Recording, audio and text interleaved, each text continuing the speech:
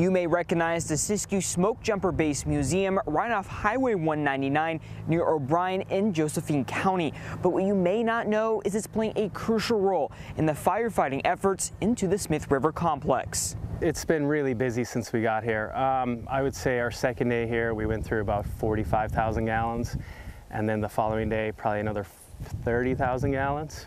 Andrew O'Brien is the man behind mixing the fire retardant carried by helicopters. His company, Aerial Fire Support, was called on by the U.S. Forest Service for the Smith River complex.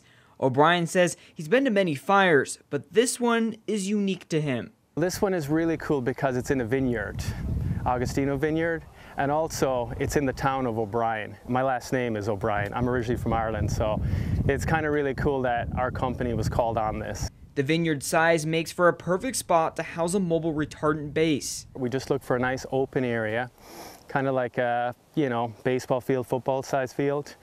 It takes us about 4 hours to get set up.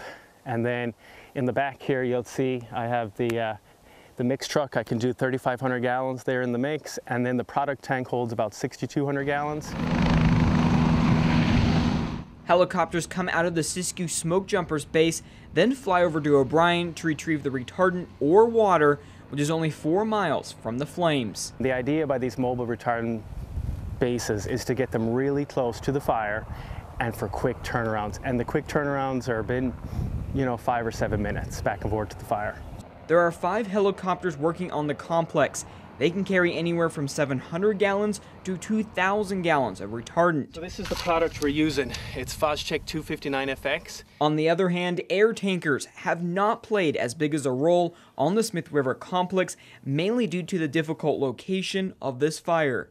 Over here it's real steep terrain, and sometimes the air tankers have a hard time getting in there, where when the helicopter comes in, it's like a fine brush. It can kind of paint the lines, can extend the lines and all that.